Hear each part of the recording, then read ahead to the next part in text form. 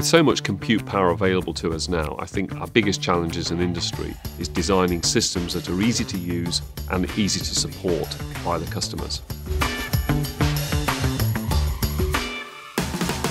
Grass Valley was a founding member of the EMC initiative, and the point of that was manufacturers getting together to avoid the scenario of different competing IP standards emerging within the industry.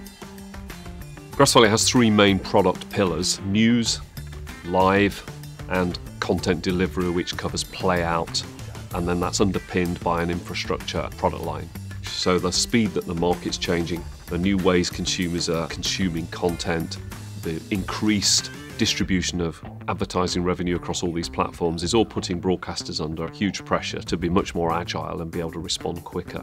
So the move to IP and the move to more commodity hardware platforms and software systems is really about enabling them to stay agile and be able to refresh more continually.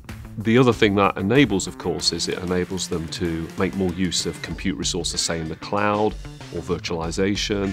The key thing virtualization brings to broadcasters is that flexibility. With computer hardware increasing in performance, our applications are only using a small part of the CPU. So by enabling us to pack more applications into a single compute node, we can make the whole system more efficient.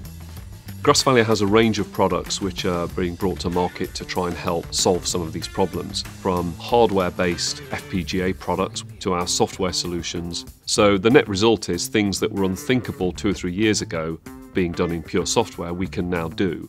And that opens up some really quite exciting new ways of building and running broadcast operations.